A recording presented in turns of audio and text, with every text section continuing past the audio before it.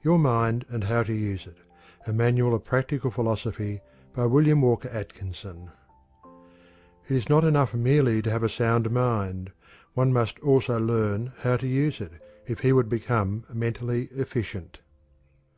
Published by the Elizabethtown Company, Holyoke, Massachusetts.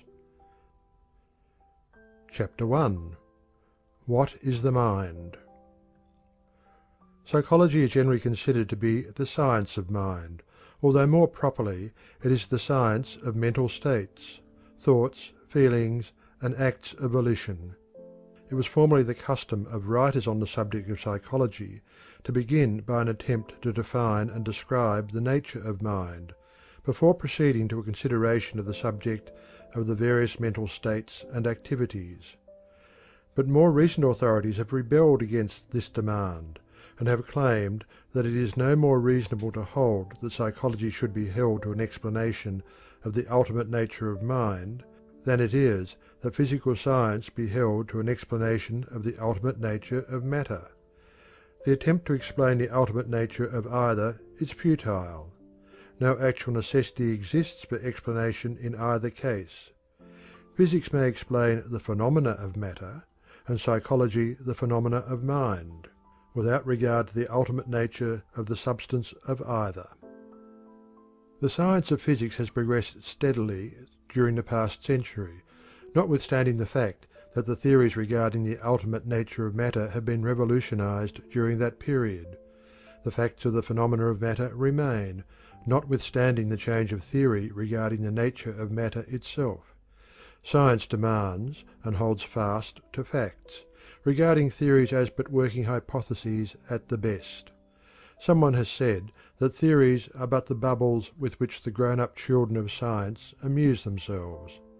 Science holds several well-supported, though opposing, theories regarding the nature of electricity, but the facts of the phenomena of electricity and the application thereof are agreed upon by the disputing theorists. And so it is with psychology.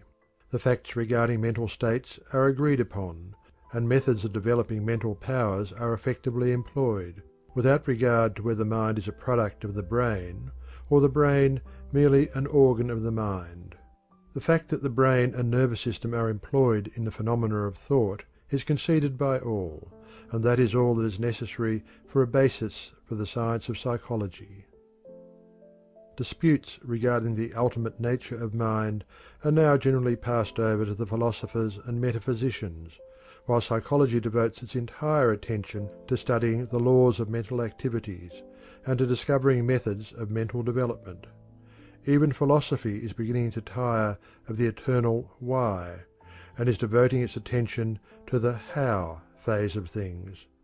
The pragmatic spirit has invaded the field of philosophy, expressing itself in the words of Professor William James, who said, "Pragmatism is the attitude of looking away from first things, principles, categories, supposed necessities, and of looking forward toward last things, fruits, consequences, facts." Modern psychology is essentially pragmatic in its treatment of the subject of the mind. Leaving to metaphysics the old arguments and disputes regarding the ultimate nature of mind, it bends all its energies upon discovering the laws of mental activities and states, and developing methods whereby the mind may be trained to perform better and more work, to conserve its energies, to concentrate its forces. To modern psychology the mind is something to be used, not merely something about which to speculate and theorize. While the metaphysicians deplore this tendency, the practical people of the world rejoice. Mind defined.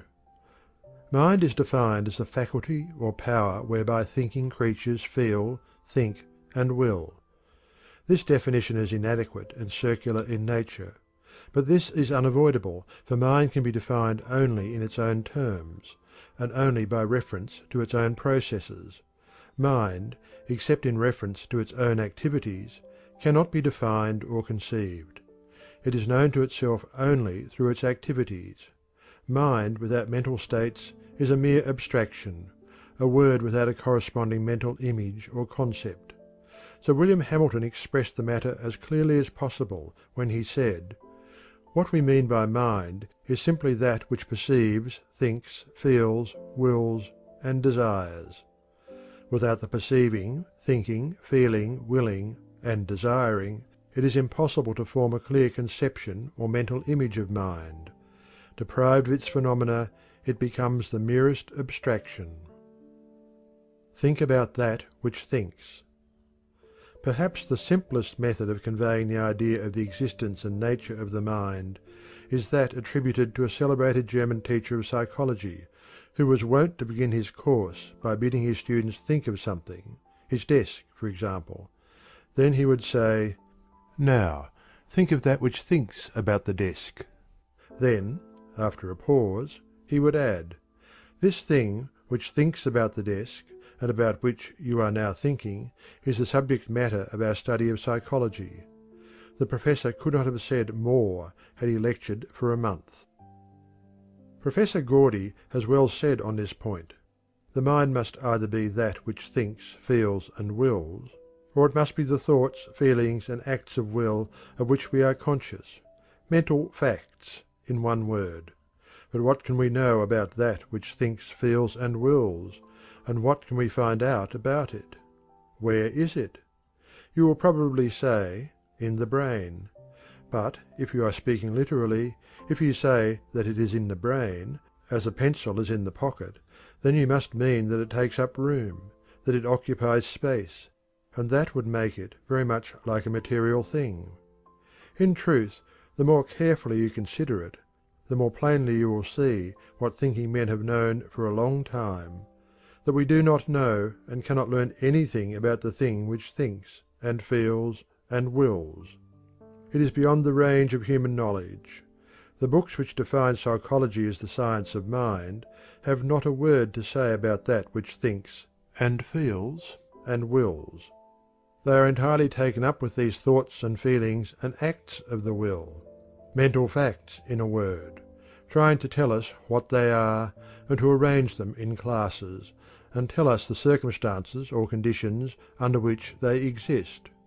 It seems to me that it would be better to define psychology as the science of the experiences, phenomena, or facts of the mind, soul, or self, of mental facts, in a word. In view of the facts of the case, and following the example of the best of the modern authorities, in this book we shall leave the consideration of the question of the ultimate nature of mind to the metaphysicians, and shall confine ourselves to the mental facts, the laws governing them, and the best methods of governing and using them in the business of life. The classification and method of development to be followed in this book is as follows. 1. The mechanism of mental states, that is, the brain, nervous system, sense organs, etc. 2. The fact of consciousness and its planes. 3. Mental processes or faculties, that is, 1. Sensation and perception, 2. Representation or imagination and memory, 3. Feeling or emotion, 4. Intellect or reason and understanding, 5. Will or volition. Mental states depend upon the physical mechanism for manifestation, whatever may be the ultimate nature of mind. Mental states, whatever their special character, will be found to fit into one of the above 5 general classes of mental activities. End of chapter 1. Chapter 2. The mechanism of mental states. The mechanism of mental states, the mental machinery by means of which we feel, think, and will, consists of the brain, nervous system, and the organs of sense. No matter what may be the real nature of the mind, no matter what may be the real nature of mind, no matter what may be the theory held regarding its activities, it must be admitted that the mind is dependent upon this mechanism for the manifestation of what we know as mental states. Wonderful as is the mind, it would seem to be dependent upon this physical mechanism for the expression of its activities, and this dependence is not upon the brain alone, but also upon the entire nervous system. The best authorities agree that the higher and more complex mental states are but an evolution of simple sensation, and that they are dependent upon sensation for their raw material of feeling and thought. Therefore, it is proper that we begin by a consideration of the machinery of sensation. This necessitates a previous consideration of the nerves. The nerves. The body is traversed by an intricate system of nerves, which has been likened to a great telegraph system. The nerves transmit sensations from the various parts of the body to the great receiving office of the brain. They also serve to transmit the motor impulses from the brain to the various parts of the body, which impulses result in motion of appropriate parts of the body. There are also other nerves with which we have no concern in this book, but which perform certain physiological functions, such as digestion, secretion, excretion, and circulation. Our chief concern at this point is with the sensory nerves. The sensory nerves convey the impressions of the outside world to the brain. The brain is the great central station of the sensory nerves, the latter having countless sending stations in all parts of the body, the wires terminating in the skin. When these nervous terminal stations are irritated or excited, they send to the brain messages calling for attention. This is true not only of the nerves of touch or feeling, but also of those concerned with the respective senses of sight, smell, taste, and hearing. In fact, the best authorities hold that all the five senses are but an evolution of the primary sense of touch or feeling. The sense of touch. The nerves of the sense of touch have their ending in the outer covering or skin of the body. They report contact with other physical objects. By means of these reports we are aware not only of contact with the outside object, but also of many facts concerning the nature of that object, as, for instance, its degree of hardness, roughness, etc., and its temperature. Some of these nerve ends are very sensitive, as for example those of the tip of the tongue and finger ends, while others are comparatively lacking in sensitiveness, as, for illustration, those of the back. Certain of these sensory nerves confine themselves to reporting contact and degrees of pressure, while others concern themselves solely with reporting the degrees of temperature of the objects with which their ends come in contact. Some of the latter respond to the higher degrees of heat, while others respond only to the lower degrees of cold. The nerves of certain parts of the body respond more readily and distinctly to temperature than do those of other parts. To illustrate, the nerves of the cheek are quite responsive to heat impressions. The sense of sight. The nerves of the sense of sight terminate in the complex optical apparatus which, in popular terminology, is known as the eye. What is known as the retina is a very sensitive nervous membrane which lines the inner, back part of the eye, and in which the fibres of the optic nerve terminate. The optical instrument of the eye conveys the focused light vibrations to the nerves of the retina, from which the impulse is transmitted to the brain. But, contrary to the popular notion, the nerves of the eye do not gauge distances, nor form inferences of any kind. That is distinctly the work of the mind. The simple office of the optical nerves consists in reporting colour and degrees of intensity of the light waves. The sense of hearing. The nerves of the sense of hearing terminate in the inner part of the ear. The tympanum, or eardrum, receives the sound vibrations entering the cavities of the ear, and, intensifying and adapting them, it passes them on to the ends of the auditory nerve in the internal ear, which conveys the sensation to the brain. The auditory nerve reports to the brain the degrees of pitch, intensity, quality, and harmony, respectively, of the sound waves reaching the tympanum. As is well known, there are certain vibrations of sound which are too low for the auditory nerve to register, and others too high for it to record. Both classes, however, capable of being recorded by scientific instruments. It is also regarded as certain that some of the lower animals are conscious of sound vibrations which are not registered by the human auditory nerves. The sense of smell. The nerves of the sense of smell terminate in the mucous membrane of the nostrils. In order that these nerves report the odour of outside objects, actual contact of minute particles of the object with the mucous membrane of the nostrils is necessary. This is possible only through the passage through which the nostrils of air containing these particles. Mere nearness to the nostril will not suffice. These particles are, for the most part, composed of tenuous gases. Certain substances affect the olfactory nerves much more than do others, the difference arising from the chemical composition of the substance. The olfactory nerves convey the report to the brain. The sense of taste. The nerves of the sense of taste terminate in the tongue, or rather in the tiny cells of the tongue which are called taste buds. Substances taken into the mouth chemically affect these tiny cells, and an impulse is transmitted to the gustatory nerves, which then report the sensation to the brain. The authorities claim that taste sensations may be reduced to 5 general classes, that is, sweet, bitter, sour, salty, and hot. There are certain nerve centres having important offices in the production and expression of mental states, located in the skull and in the spinal column, the brain and spinal cord, which we shall consider in the following chapter. End of chapter 2. Chapter 3. The Great Nerve Centres.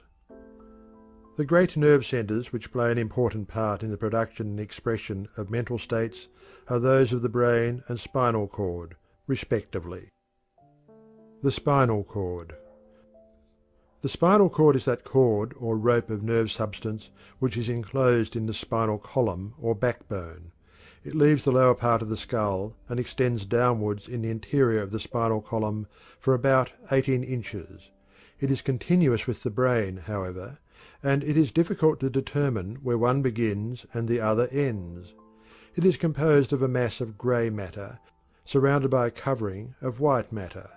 From the spinal cord, along its length, emerge 31 pairs of spinal nerves, which branch out to each side of the body and connect with the various smaller nerves, extending to all parts of the system. The spinal cord is the great central cable of the nervous telegraphic system, and any injury to or obstruction of it cripples or paralyzes those portions of the body, the nerves of which enter the spinal cord below the seat of the injury or obstruction. Injuries or obstructions of this kind not only inhibit the sensory reports from the affected area, but also inhibit the motor impulses from the brain which are intended to move the limbs or parts of the body. The ganglia, or tiny brains. What are known as ganglia, or tiny bunches of nerve centres, are found in various parts of the nervous system, including the spinal nerves. These groups of nerve cells are sometimes called little brains, and perform quite important offices in the mechanism of thought and action. The spinal ganglia receive sensory reports, and issue motor impulses, in many cases without troubling the central brain regarding the matter. These activities are known as reflex nervous action. Reflex action. What is known as reflex nervous action is one of the most wonderful of the activities of the nervous and mental mechanism, and the knowledge thereof usually comes as a surprise to the average person, for he is generally under the impression that these activities are possible only to the central brain. It is a fact that not only is the central brain really a trinity of 3 brains, but that, in addition to these, everyone has a great number of little brains distributed over his nervous system, any and all of which are capable of receiving sensory reports and also of sending forth motor impulses. It is quite worth while for one to become acquainted with this wonderful form of neuromental activity. A cinder enters the eye, the report reaches a ganglion, a motor impulse is sent forth, and the eyelid closes. The same result ensues if an object approaches the eye but without actually entering it. In either case, the person is not conscious of the sensation and motor impulse until the latter has been accomplished. This is reflex action. The instinctive movement of the tickled foot is another instance. The jerking away of the hand burned by the lighted end of the cigar, or pricked by the point of the pin, is another instance. The involuntary activities, and those known as unconscious activities, result from reflex action. More than this, it is a fact that many activities originally voluntary become what is known as acquired reflexes, or motor habits, by means of certain nervous centres acquiring the habit of sending forth certain motor impulses in response to certain sensory reports. The familiar movements of our lives are largely performed in this way, as, for instance, walking, using knife and fork, operating typewriters, machines of all kinds, writing, etc. The squirming of a decapitated snake, the muscular movements of a decapitated frog, and the violent struggles, fluttering, and leaps of the decapitated fowl are instances of reflex action. Medical reports indicate that in cases of decapitation even man may manifest similar reflex action in some cases. Thus we may see that we may feel and will by means of our little brains, as well as by the central brain or brains. Whatever mind may be, it is certain that in these processes it employs other portions of the nervous system than the central brain. The three brains. What is known as the brain of man is really a trinity of three brains, known respectively as 1. The medulla oblongata, 2. The cerebellum, and 3. The cerebrum. If one wishes to limit the mental activity to conscious intellectual effort, then and then only is he correct in considering the cerebrum or large brain as the brain. The medulla oblongata. The medulla oblongata is the enlargement of the spinal cord at the base of the brain. Its office is that of controlling the involuntary activities of the body, such as respiration, circulation, assimilation, etc. In a broad sense, its activities may be said to be of the nature of highly developed and complex reflex activities. It manifests chiefly through the sympathetic nervous system, which controls the vital functions. It does not need to call on the large brain in these matters ordinarily, and is able to perform its tasks without the plane of ordinary consciousness. The cerebellum. The cerebellum, also known as the little brain, lies just above the medulla oblongata, and just below the rear portion of the cerebrum or great brain. It combines the nature of a purely reflex centre on the one hand with that of habit mind on the other. In short, it fills a place between the activities of the cerebrum and the medulla oblongata, having some of the characteristics of each. It is the organ of a number of important acquired reflexes, such as walking, and many other familiar muscular movements, which have first been consciously acquired and then become habitual. The skilled skater, bicyclist, typist, or machinist depends upon the cerebellum for the ease and certainty with which he performs his movements without thinking of them. One may be said never to have thoroughly acquired a set of muscular movements, such as we have mentioned, until the cerebellum has taken over the task and relieved the cerebrum of the conscious effort. One's technique is never perfected until the cerebellum assumes control and direction of the necessary movements and impulses sent forth from below the plane of ordinary consciousness. The cerebrum. The cerebrum, or great brain, which is regarded as the brain by the average person, is situated in the upper portion of the skull, and occupies by far the larger portion of the cavity of the skull. It is divided into two great divisions or hemispheres. The best of the modern authorities are agreed that the cerebrum has zones or areas of specialized functioning, some of which receive the sensory reports of the nerves and organs of sense, while others send forth the motor impulses which result in voluntary physical action. Many of these areas or zones have been located by science, while others remain as yet unlocated. The probability is that in time science will succeed in correctly locating the area or zone of each and every class of sensation and motor impulse. The cortex. The area of thought, memory, and imagination has not been clearly located, except that these mental states are believed to have their seat in the cortex or outer thin rind of grey brain matter which envelops and covers the mass of brain substance. It is, moreover, considered probable that the higher processes of reasoning are performed in or by the cortex of the frontal lobes.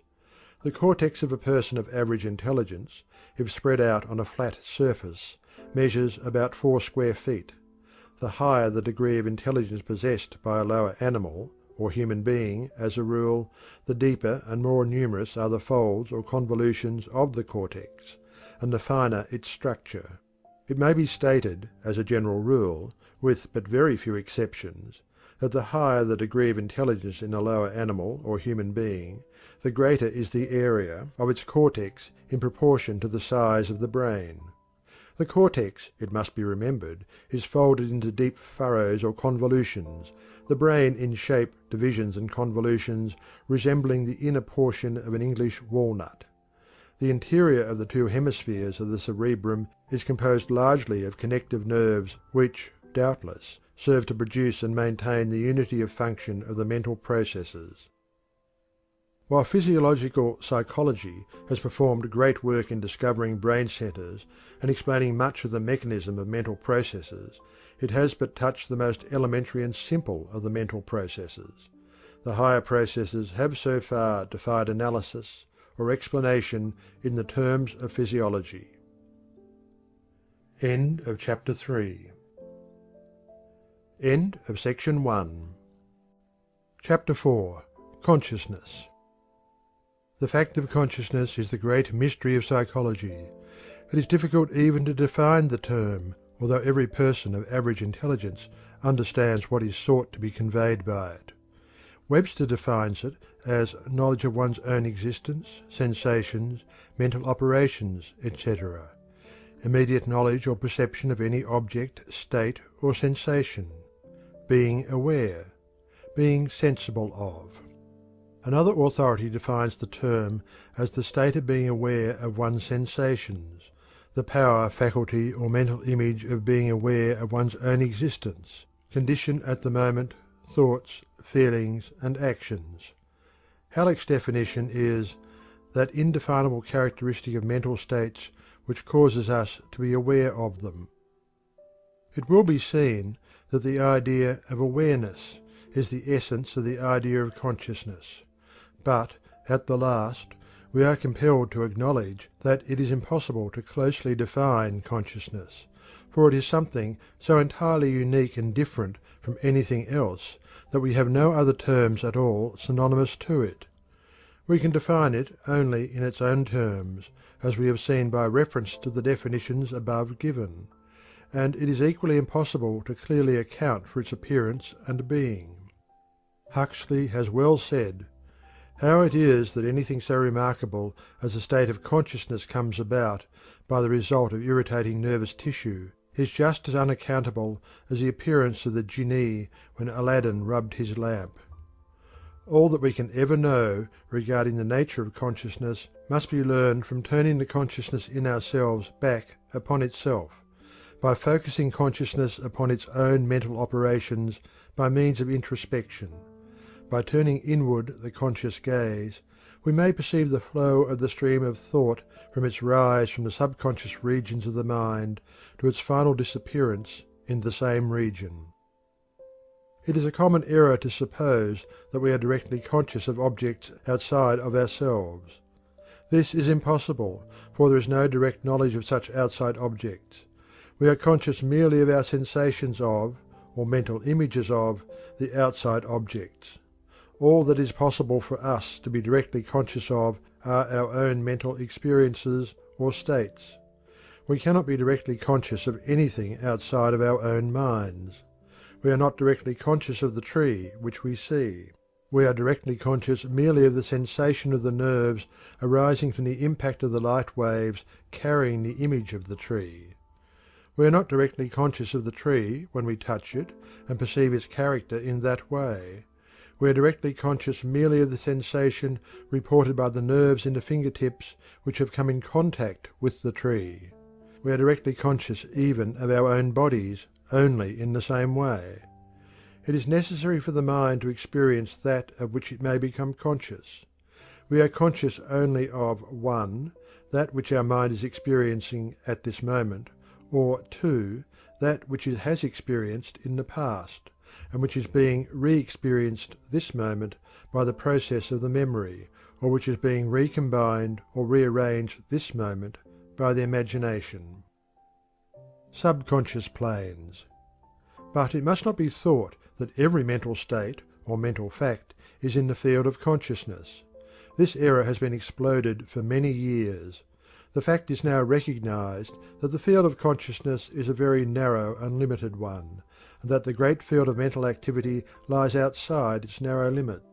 Beyond and outside of the narrow field of consciousness lies the great subconscious storehouse of memory, in which are stored the experiences of the past, to be drawn again into the field of consciousness by an effort of the will in the act of recollection, or by association in ordinary remembrance.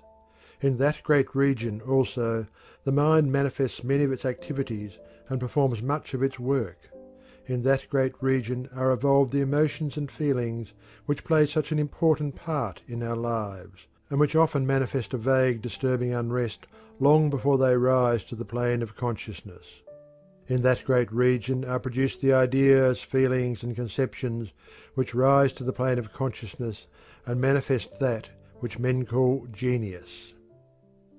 On the subconscious plane, the imagination does much of its work, and startles its owner by presenting him with the accomplished result in the field of consciousness.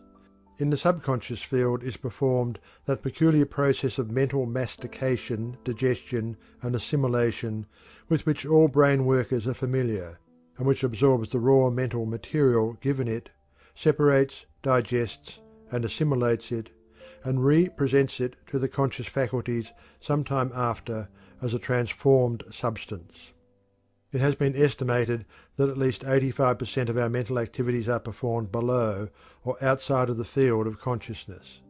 The psychology of today is paying much attention to this formerly neglected great area or areas of the mind. The psychology of tomorrow will pay still greater attention to it.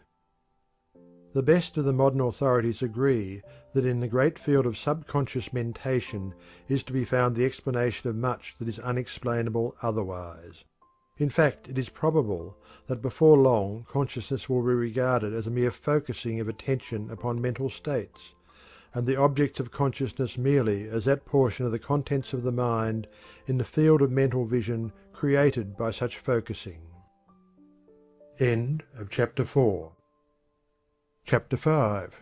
Attention. Intimately connected with the object of consciousness is that process of the mind which we call attention.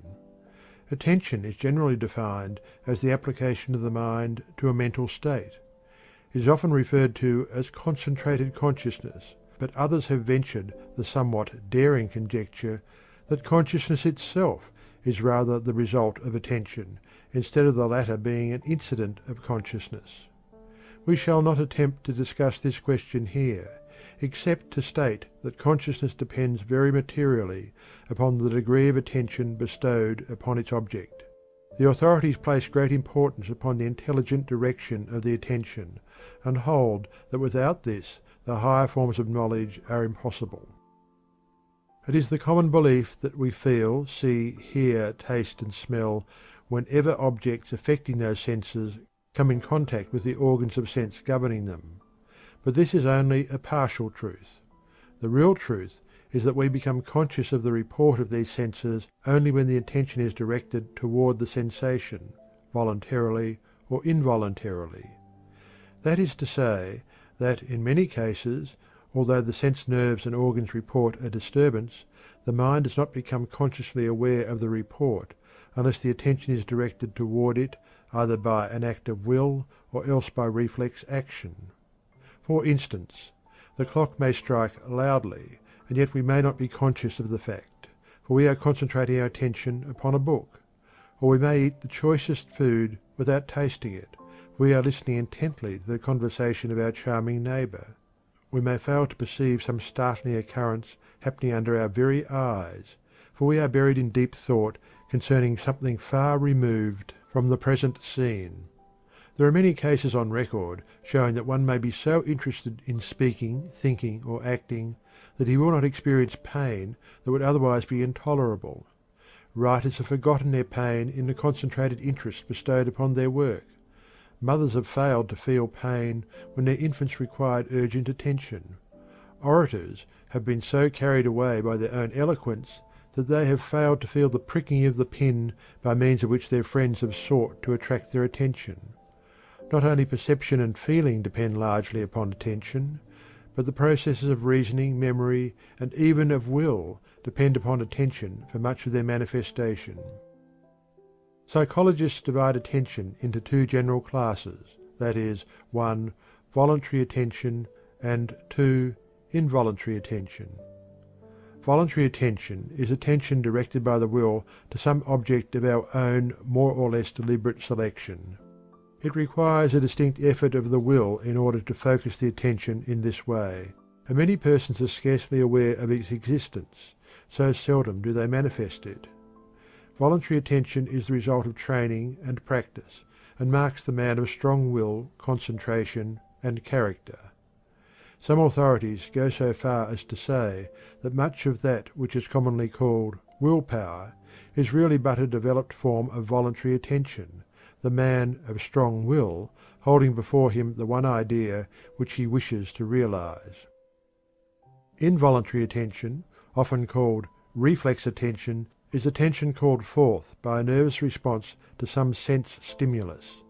This is the common form of attention, and is but the same form which is so strongly manifested by children whose attention is caught by every new object, but which cannot be held for any length of time by a familiar or uninteresting one.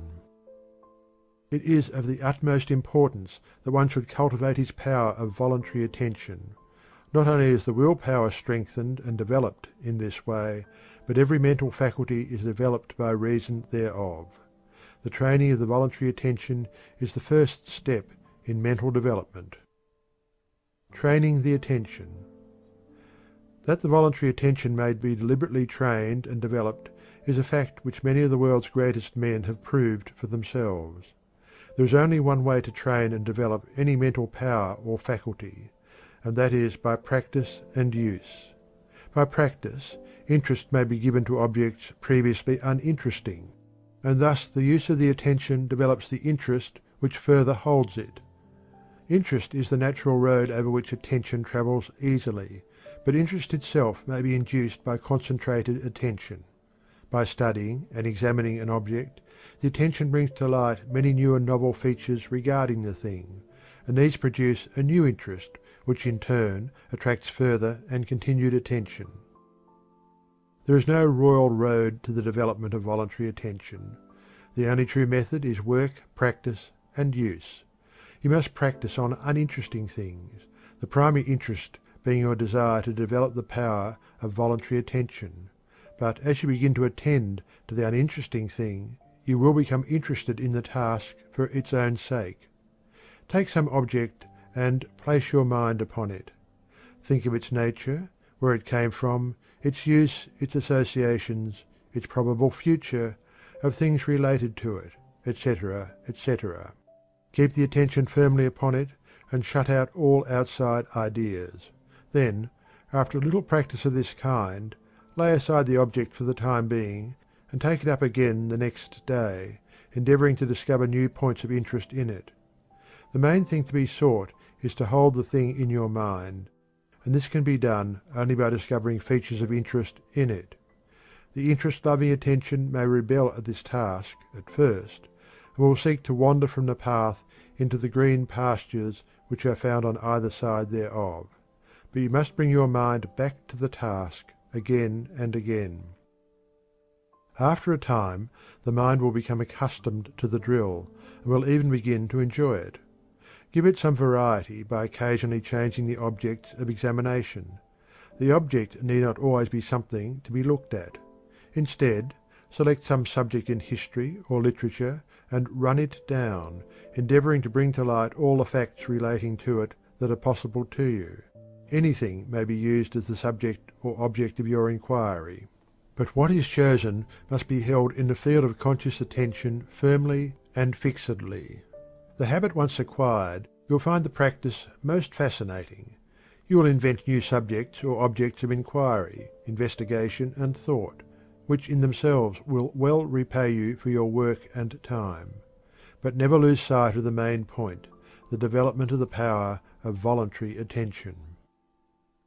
In studying the methods of developing and training the voluntary attention, the student should remember that any exercise which develops the will result in developing the attention, and likewise any exercise which develops the voluntary attention will tend to strengthen the will.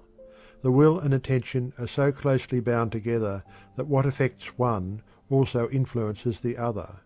This fact should be borne in mind, and the exercises and practices based upon it. In practicing concentration of voluntary attention, it should be remembered that concentration consists not only of focusing the attention upon a given object or subject, but also of the shutting out of impressions from other objects or subjects. Some authorities advise that the student endeavour to listen to one voice among many, or one instrument among the many of a band or orchestra. Others advise the practice of concentrating on the reading of a book in a room filled by persons engaged in conversation, and similar exercises. Whatever aids in narrowing the circle of attention at a given moment tends to develop the power of voluntary attention. The study of mathematics and logic is also held to be an excellent practice in a concentration of voluntary attention, inasmuch as these studies require close concentration and attention. Attention is also developed by any study or practice which demands analysis of a whole into its parts, and then the synthesis or building up of a whole from its scattered parts. Each of the senses should play a part in the exercises, and in addition to this, the mind should be trained to concentrate upon some one idea held within itself, some mental image or abstract idea existing independently of any object of immediate sense report. End of chapter 5. Chapter 6. Perception. It is a common mistake that we perceive everything that is reported to the mind by the senses. As a matter of fact, we perceive but a very small portion of the reports of the senses. There are thousands of sights reported by our eyes, sounds reported by our ears, smells reported by our nostrils, and contacts reported by our nerves of touch, every day of our lives, but which are not perceived or observed by the mind. We perceive and observe only when the attention, reflex or voluntary, is directed to the report of the senses, and when the mind interprets the report. While perception depends upon the reports of the senses for its raw material, it depends entirely upon the application to the mind for its complete manifestation. The student usually experiences great difficulty in distinguishing between sensation and perception. A sensation is a simple report of the senses which is received in consciousness. Perception is the thought arising from the feeling of the sensation. Perception usually combines several sensations into one thought or percept. By sensation the mind feels. By perception it knows that it feels, and recognizes the object causing the sensation. Sensation merely brings a report from outside objects, while perception identifies the report with the object which caused it. Perception interprets the reports of sensation. Sensation reports a flash of light from above. Perception interprets the light as starlight, or moonlight, or sunlight, or as the flash of a meteor. Sensation reports a sharp, pricking, painful contact. Perception interprets it as the prick of a pin. Sensation reports a red spot on a green background. Perception interprets it as a berry on a bush. Moreover, while we may perceive a simple single sensation, our perceptions are usually of a group of sensations. Perception is usually employed in grouping sensations and identifying them with the object or objects causing them. In its identification, it draws upon whatever memory of past experiences the mind may possess. Memory, imagination, feeling, and thought are called into play, to some extent, in every clear perception. The infant has but feeble perception, but as it gains experience it begins to manifest perceptions and form percepts. Sensations resemble the letters of the alphabet, and perception the forming of words and sentences from the letters. Thus C, A, and T symbolize sensations, while the word cat, formed from them, symbolizes the perception of the object. It is held that all knowledge begins with sensation, that the mental history of the race or individual begins with its first sensation. But, while this is admitted, it must be remembered that sensation simply provides the simple elementary raw material of thought. The first process of actual thought, or knowledge, begins with perception. From our percepts all of our higher concepts and ideas are formed. Perception depends upon the association of the sensation with other sensations previously experienced. It is based upon experience. The greater the experience, the greater is the possibility of perception, all else being equal. When perception begins, the mind loses sight of the sensation in itself, for it identifies it as a quality of the thing producing it. The sensation of light is thought of as a quality of the star. The pricking sensation is thought of as a quality of the pin or chestnut burr. The sensation of odour is thought of as a quality of the rose. In the case of the rose, the several sensations of sight, touch, and smell, in their impression of the qualities of colour, shape, softness, and perfume, are grouped together in the percept of the complete object of the flower. A percept is that which is perceived, the object of the act of perception. The percept, of course, is a mental state corresponding with its outside object. It is a combination of several sensations which are regarded as the qualities of the outside object, to which are combined the memories of past experiences, ideas, feelings, and thoughts. A percept, then, while the simplest form of thought, is seen to be a mental state. The formation of a percept consists of three gradual stages, that is, 1. The attention forms definite conscious sensations from indefinite nervous reports. 2. The mind interprets these definite conscious sensations and attributes them to the outside object causing them. 3. The related sensations are grouped together, their unity perceived, and they are regarded as qualities of the outside object. The plain distinction between a sensation and a percept may be fixed in the mind by remembering the following. A sensation is a feeling. A percept is a simple thought identifying one or more sensations. A sensation is merely the conscious recognition of an excitation of a nerve end. A percept results from a distinct mental process regarding the sensation. Developing perception. It is of the utmost importance that we develop and train our powers of perception, for our education depends very materially upon our perceptive power. What matters it to us if the outside world be filled with manifold objects, if we do not perceive them to exist? Upon perception depends the material of our mental world. Many persons go through the world without perceiving even the most obvious facts. Their eyes and ears are perfect instruments, their nerves convey accurate reports, but the perceptive faculties of the mind fail to observe and interpret the report of the senses. They see and hear distinctly, but the reports of the senses are not observed or noted by them. They mean nothing to them. One may see many things and yet observe but few. It is not upon what we see or hear that our stock of knowledge depends, so much as it does upon what we perceive, notice, or observe. Not only is one's stock of practical knowledge largely based upon developed perception, but one's success also depends materially upon the same faculties. In business and professional life, the successful man is usually he who has developed perceptive powers, he who has learned to perceive, observe, and note. The man who perceives and takes mental notes of what occurs in his world is a man who is apt to know things when such knowledge is needed. In this age of book education, we find that the young people are not nearly so observant as are those children who had to depend upon the powers of perception for their knowledge. The young Arab or Indian will observe more in an hour than the civilized child will in a day. To live in a world of books tends, in many cases, to weaken the powers of observation and perception. Perception may be developed by practice. Begin by taking notice of the things seen and heard in your usual walks. Keep wide open the eyes of the mind. Notice the faces of the people, their walk, their characteristics. Look for interesting and odd things, and you will see them. Do not go through life in a daydream, but keep a sharp lookout for things of interest and value. The most familiar things will repay you for the time and work of examining them in detail, and the practice gained by such tasks will prove valuable in your development of perception.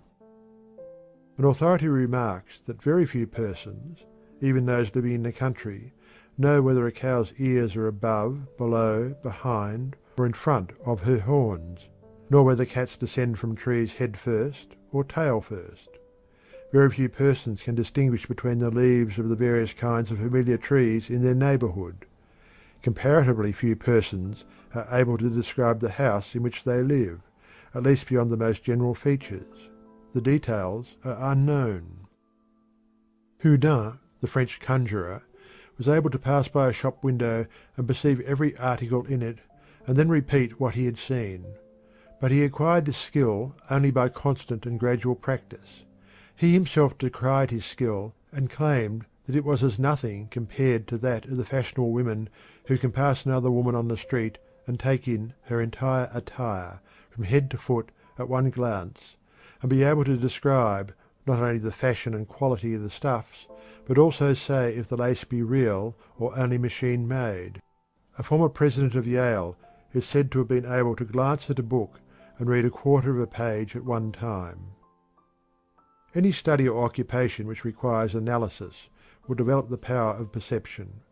Consequently, if we will analyze the things we see, resolving them into their parts or elements, we will likewise develop the perceptive faculties.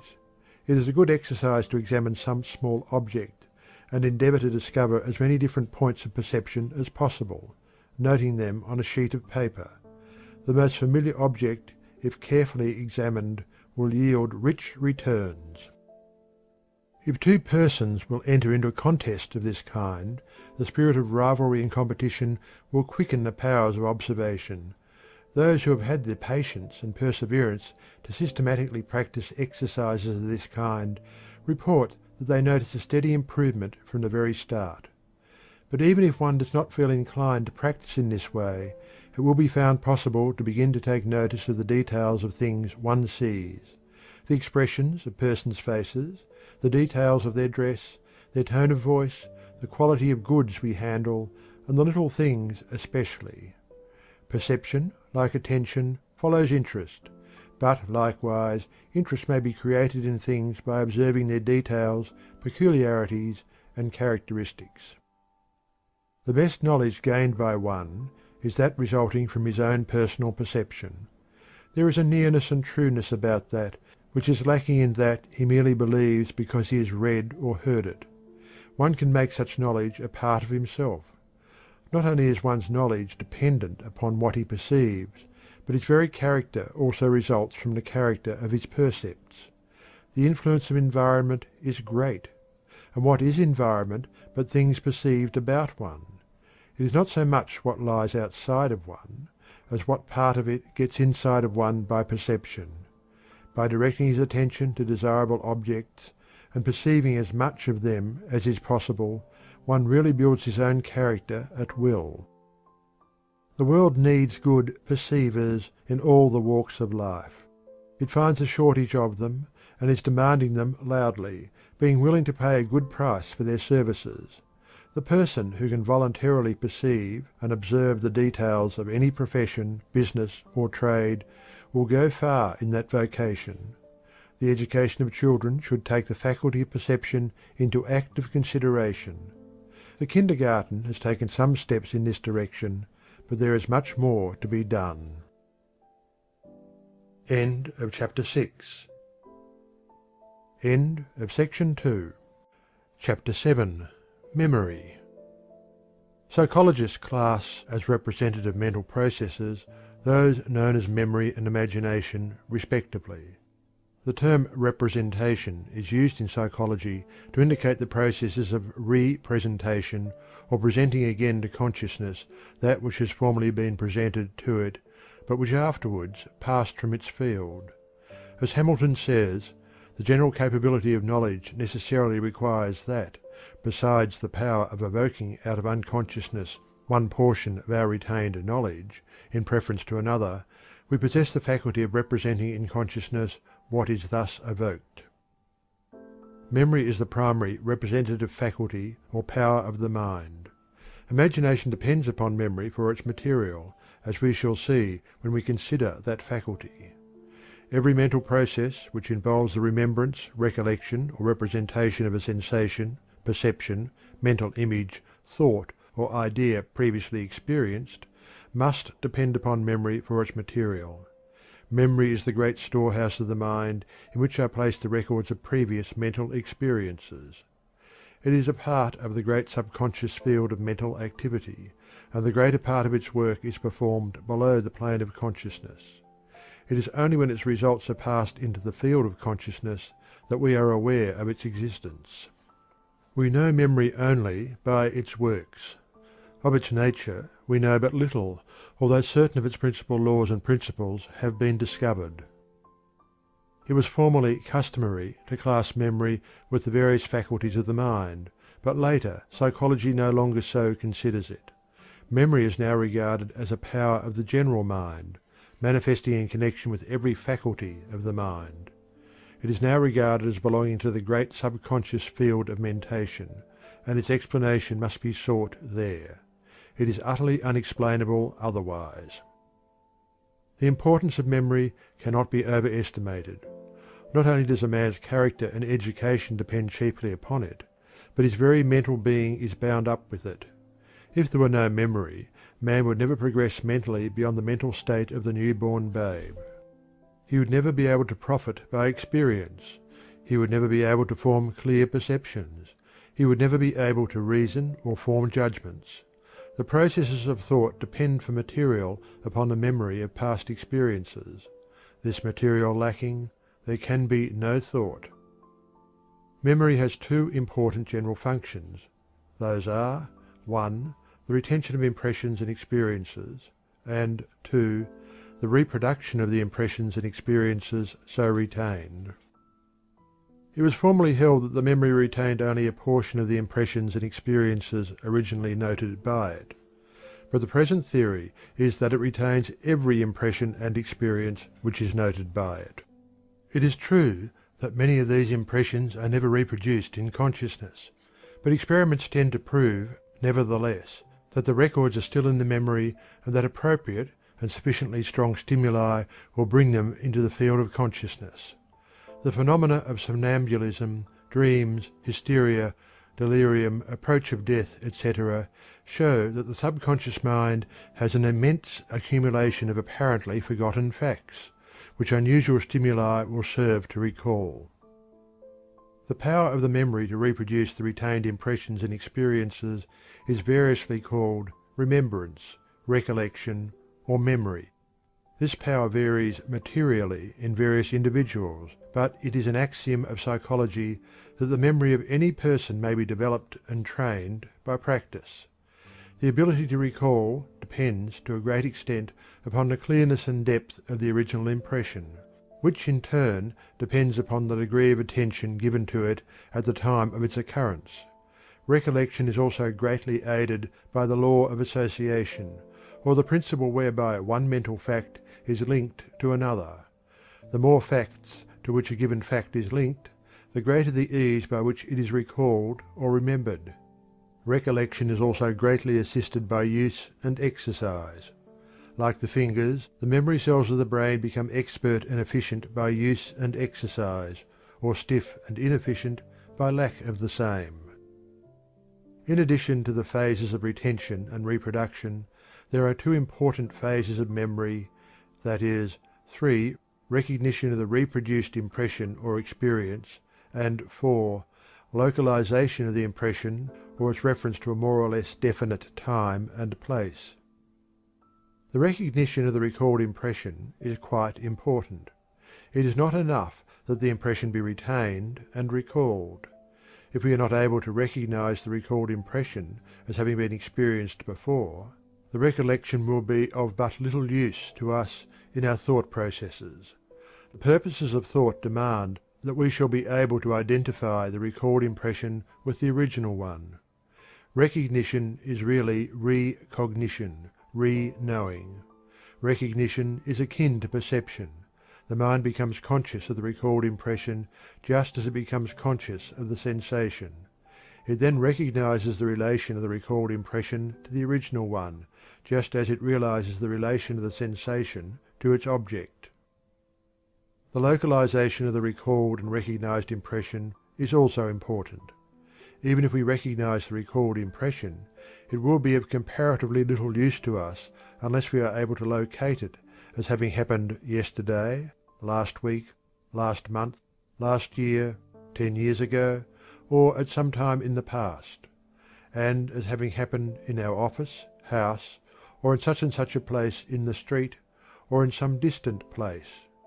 Without the power of localization, we should be unable to connect and associate the remembered fact with the time, place, and persons with which it should be placed to be of use and value to us in our thought processes. Retention. The retention of a mental impression in the memory depends very materially upon the clearness and depth of the original impression, and this clearness and depth, as we have previously stated, depend upon the degree of attention bestowed upon the original impression. Attention, then, is the important factor in the forming and recording of impressions. The rule is: slight attention, faint record; marked attention, clear and deep record. To fix this fact in the mind, the student may think of the retentive and reproductive phases of memory as a phonographic record. The receiving diaphragm of the phonograph represents the sense organs, and the recording needle represents the attention. The needle makes the record on the cylinder deep or faint, according to the condition of the needle. A loud sound may be recorded but faintly if the needle is not properly adjusted.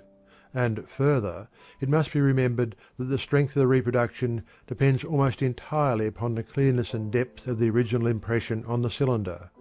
As is the record, so is the reproduction. It will be well for the student to carry this symbol of the phonograph in his mind. It will aid him in developing his powers of memory. In this connection, we should remember that attention depends largely upon interest. Therefore, we would naturally expect to find that we remember interesting things far more readily than those which lack interest. This supposition is borne out in actual experience. This accounts for the fact that everyone remembers a certain class of things better than he does others. One remembers faces, another dates, another spoken conversation, another written words, and so on. It will be found, as a rule, that each person is interested in the class of things which he most easily remembers. The artist easily remembers faces and details of faces, or scenery and details thereof.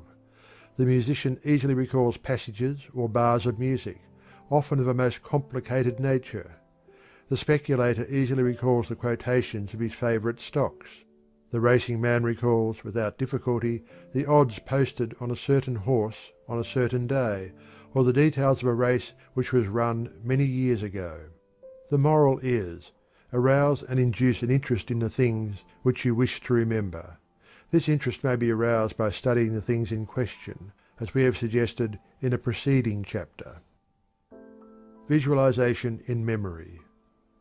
Many of the best authorities hold that original impressions may be made clear and deep, and the process of reproduction accordingly rendered more efficient by the practice of visualizing the thing to be remembered.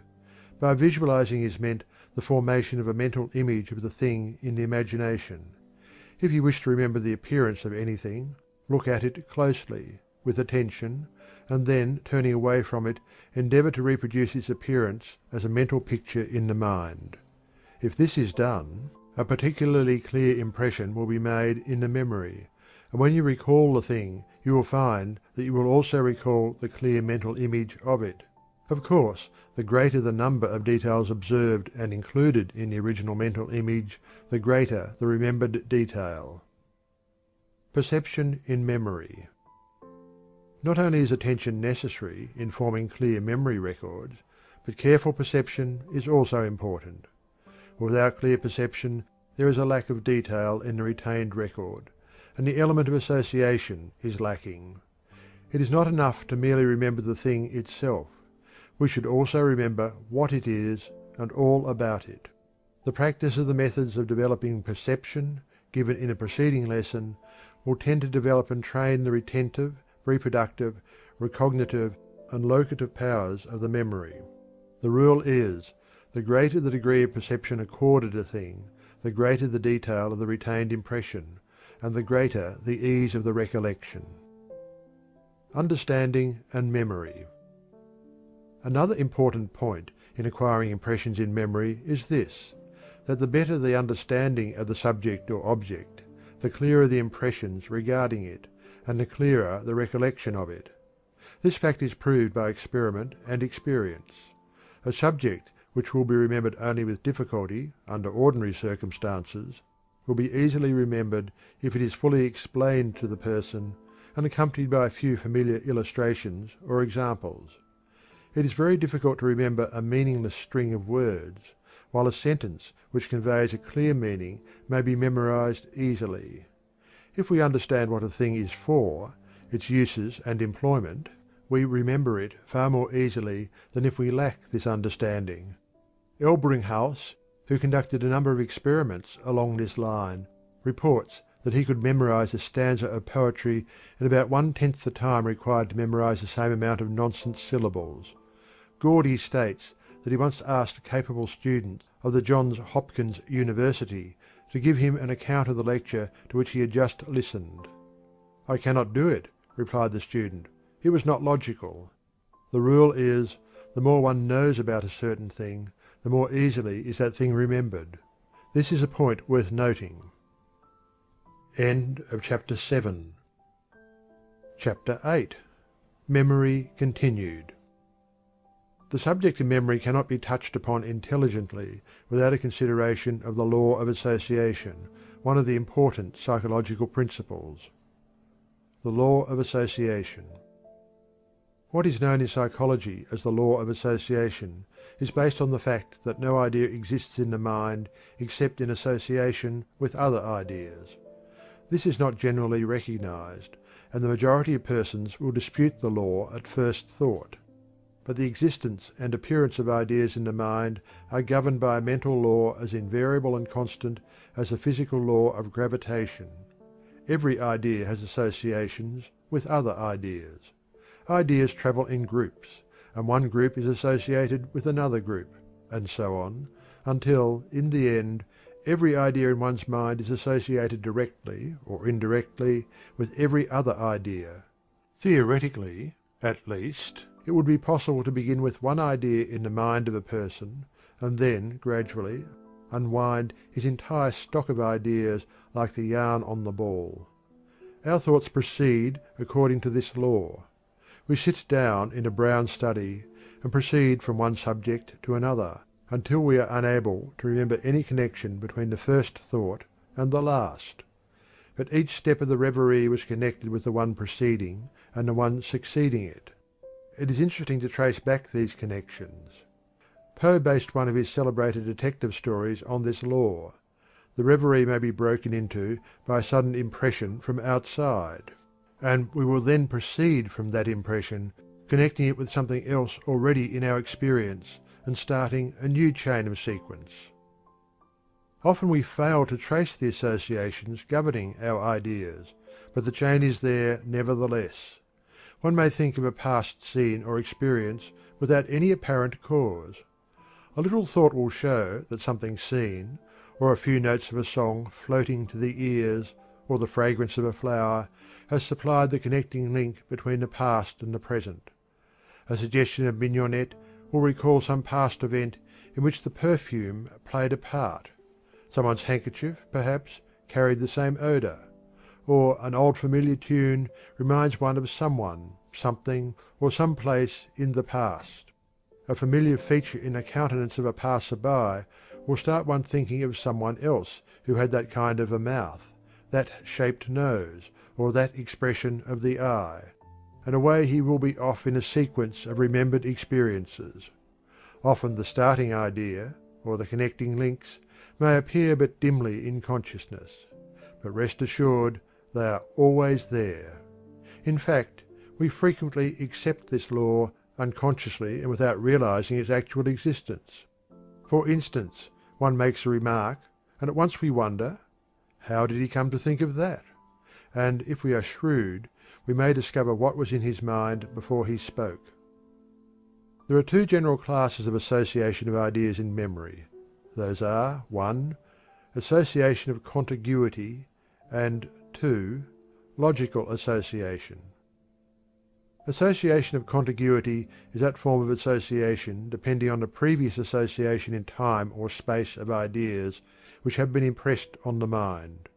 For instance, if you met Mr. and Mrs. Wetterhorn and were introduced to them one after the other, thereafter you will naturally remember Mr.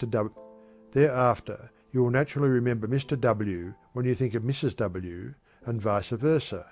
You will naturally remember Napoleon when you think of Wellington, or Benedict Arnold when you think of Major Andre, for the same reason. You will also naturally remember B and C when you think of A. Likewise, you will think of abstract time when you think of abstract space, of thunder when you think of lightning, of colic when you recall green apples, of love-making and moonlit nights when you think of college days. In the same way, we remember things which occurred just before or just after the event in our mind at the moment, of things near in space to the thing of which we are thinking. Logical association depends upon the relation of likeness or difference between several things thought of. Things thus associated may have never come into the mind at the same previous time, nor are they necessarily connected in time and space.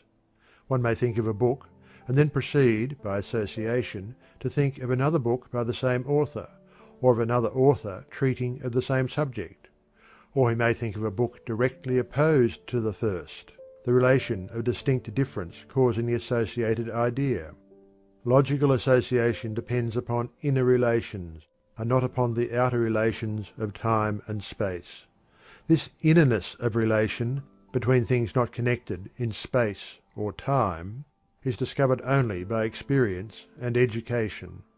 The educated man realizes many points of relationship between things that are thought by the uneducated man to be totally unrelated. Wisdom and knowledge consist largely in the recognition of relations between things. Association in memory. It follows from a consideration of the law of association that when one wishes to impress a thing upon the memory he should, as an authority says, multiply associations. Entangle the fact you wish to remember in a net of as many associations as possible, especially those that are logical.